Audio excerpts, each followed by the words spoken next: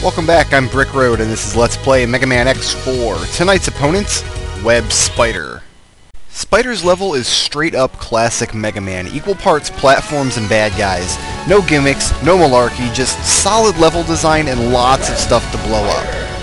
The opening area to the jungle is one of the most beautiful in the X series. It's really a shame that the stage is so quick to trade the pristine, rainbow-filled river section for the bland cave areas, because honestly, I could have done with a whole level of these visuals. Actually, the graphics in X4 are my favorite in the series. Previous X games were on the SNES, and therefore not as detailed, while later games look really grainy and washed out. Truth is, even the boring parts of X4 are a step above what Mega Man games typically look like.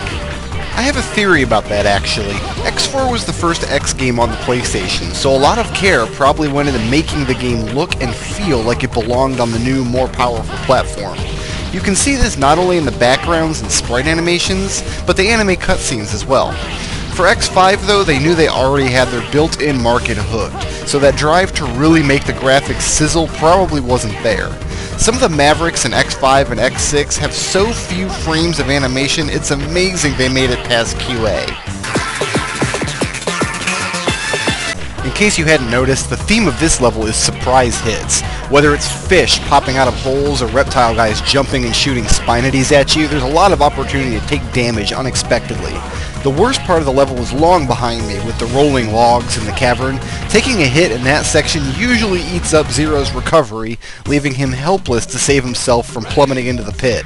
I've lost a lot of lives in that section over the years.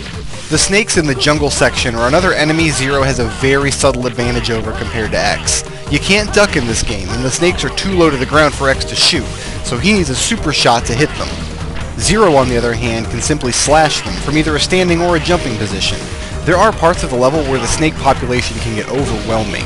Zero just zips past these areas, while X would end up sucking down a lot of damage desperately trying to charge his gun.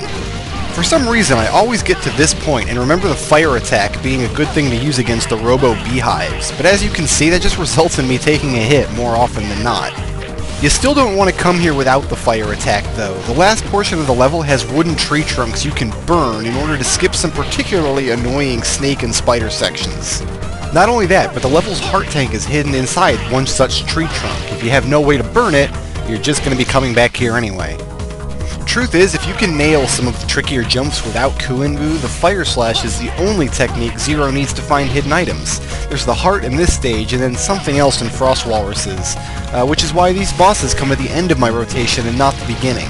Which is a little wacky, given that many players start with one of these two Mavericks, but such is my deep, passionate hatred of replaying Mega Man stages.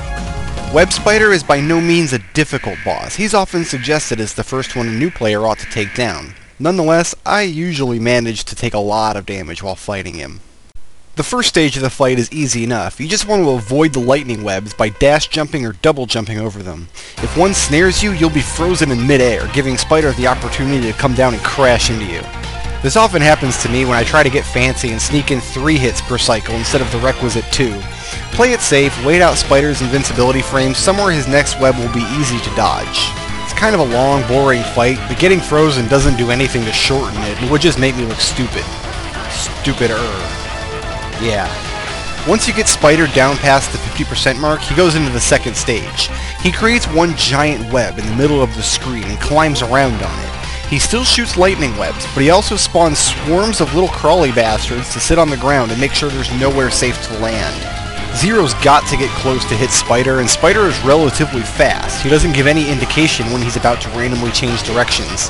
Translation, this is where I take a lot of my hits. If this had been his attack pattern from the start of the fight, he'd be one of the harder bosses in the game. As it is, he doesn't start playing to win until he's almost dead anyway, so I can just trade him hits if I have to. X gets the lightning web from this boss, which allows him to make temporary walls to kick off of, the functional equivalent of Zero's double jump. Zero, on the other hand, gets he gets the lightning spear, which is a standing attack that takes way too long to execute and is therefore almost never useful. See you next time!